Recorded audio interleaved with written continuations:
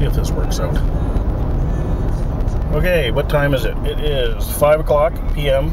Pacific Standard Time up in north of 60, the Yukon.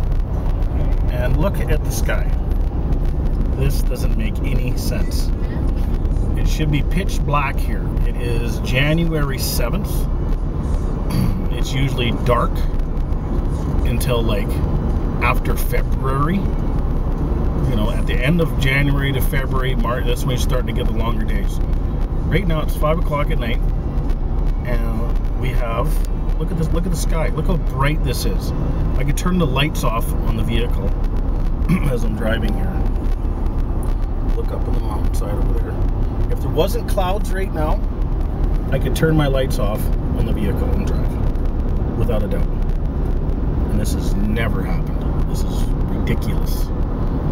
So all the naysayers out there that say there's no pull shift happening, you guys can suck wind, because this is not right. And I've been here my entire life, and I've never seen a light like this. Like I said, if the clouds weren't there right now, it would be visible. You wouldn't even have to drive the lights on.